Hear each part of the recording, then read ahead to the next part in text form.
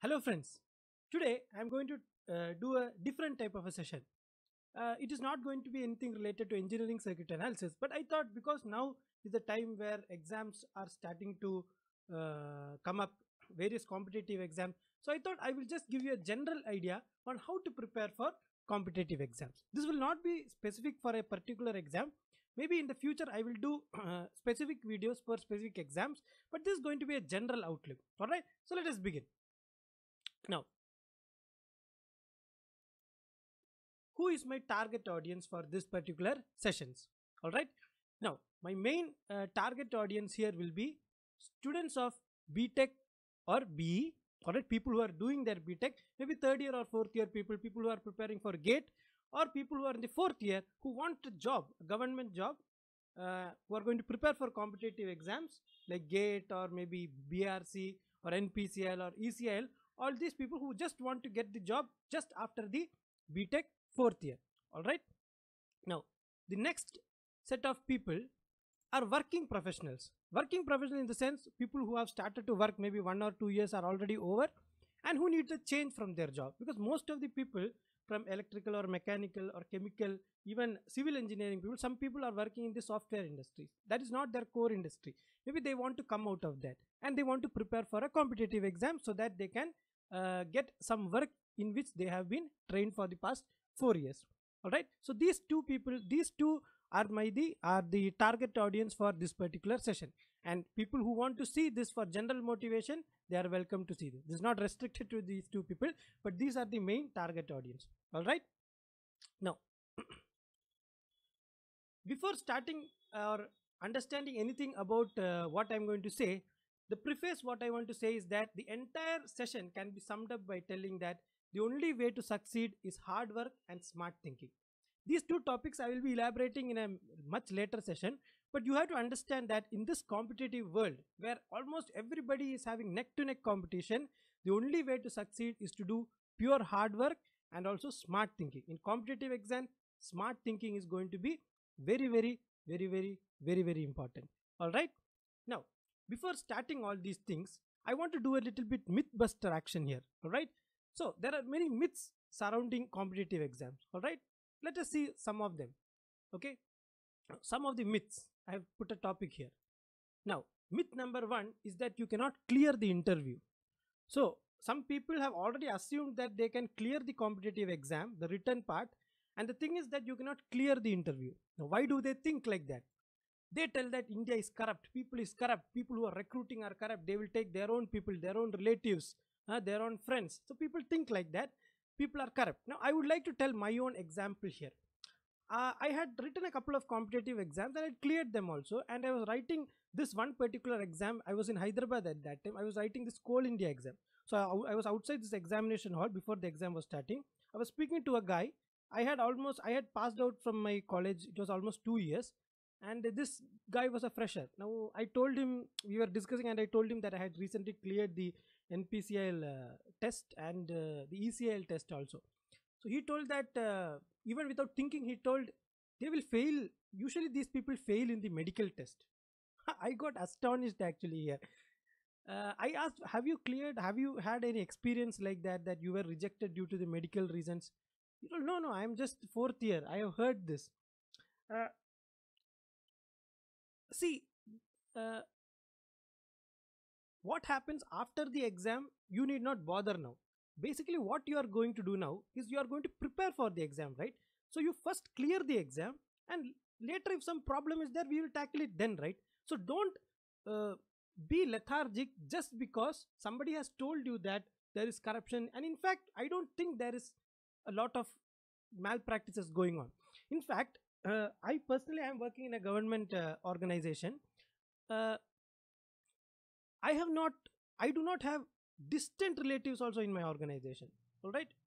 leave, leave alone my father or mother. There are not even distant relation. And people who have got the training with me in my job, even they do not have any distant relatives. So this all negative thoughts, please leave aside. All right. So you first clear the exam. That is the most important priority, right? So you clear the exam. So that's what I told that guy also. See, you just write the exam, right, and you try to clear that, you reach that particular level, and rest of the thing we can see that is not our priority now. All right. So this is the first myth, that you cannot clear the interview or you cannot clear the test. You first clear the test, interview session we can see later. All right. The next myth, what people in general tell, is fear is bad. All right. Fear is very bad thing, you should not have fear. Uh, if you have fear, you will not be able to perform. All right. So for that, let me just take few things here. Now, airflow is always from high pressure to low pressure. All right. Current flow is always from high potential to low potential, conventional current flow, of course. And third one is the thermal flow is always from a higher temperature to lower temperature. So even nature is designed in such a way that unless you have a depression or something which is low, nature itself won't work. Air won't flow, current won't flow, there is no thermal flow. Therefore, don't think that fear is a bad thing. In fact, fear is a good thing. You have a fear for something, you will try to overcome it. All right. So you will work more so that you need not have this tension in the last minute. All right. So in a way, fear is good, it drives you forward. And no one explains it much better than the old man in the movie Dark Knight Rises. All right. You might remember this scene in which Batman is trying to jump over a ledge with a rope in his particular in the rope in his waist, and he's not able to jump. All right. Then this old man asks him, why do you think that you are not able to jump? All right. So Batman replies something, and ultimately the conversation comes to a point that where Batman tells that I'm not scared of death. Where the old man says, well, that's why you are failing, you should be scared of death. And that fear of death is only crave you to have a better life. Crave for living comes from the fear of death. Now, I am not telling that you should be always fearful. You should be always scared of something. Okay, see, fear at till one point is good, but if you have too much of fear, the problem is that you will have so much of tension that it will start affecting your body. Even before the exam, you will start having nausea, you will have loose motions, and when you see the exam paper, you might faint. That level of fear is not good. All right. That level of fear is never good. All right.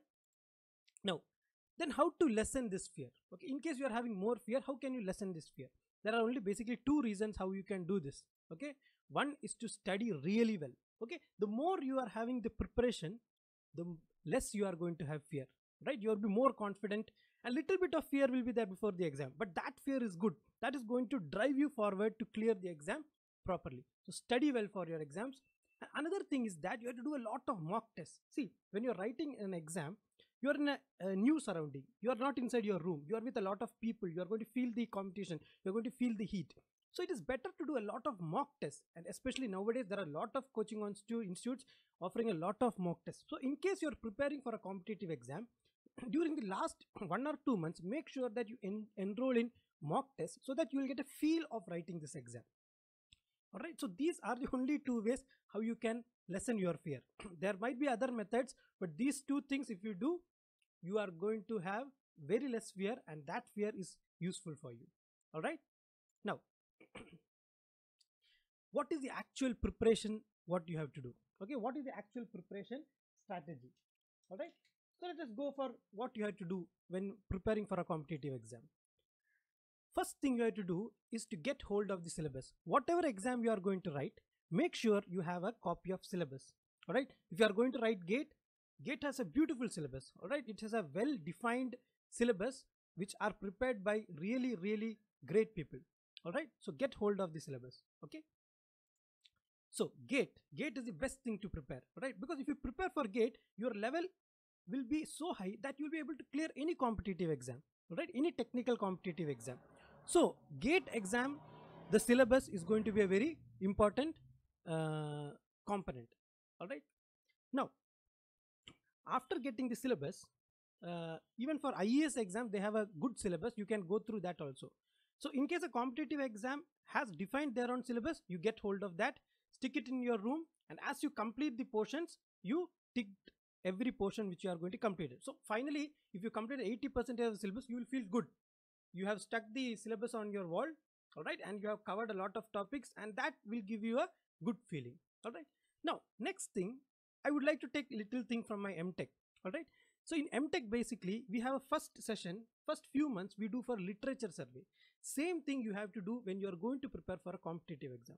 You have to have a proper literature survey.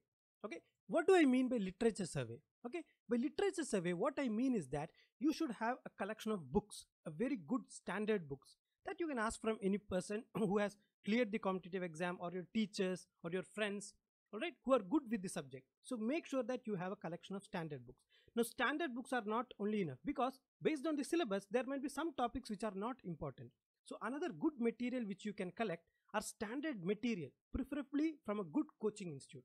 You purchase that material, because in coaching institute they have specific syllabus based on GATE or IES, and you will have all those topics neatly written, and you'll have a lot of problems to practice. So make sure that you have a good set of standard material as well. All right, and make sure if you are going to prepare for any competitive exam, you have the previous year GATE and IES objective question papers and solve them to your heart's content, because sometimes the question might get repeated also. And once you do GATE and IES problems on your own, you are going to be the master of the subject. All right, and of course you should have your own material, your own notes. That is also going to help you a lot. Now the next thing is usually the study timings. What time I should study?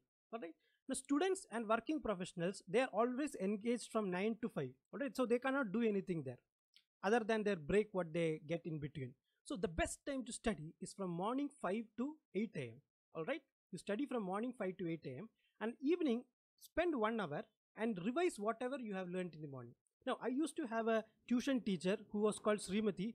She used to always take geometry, and we had to come to the tuition at 5 o'clock in the morning, because she used to tell that your brain must not be stressed while you are going to study difficult things.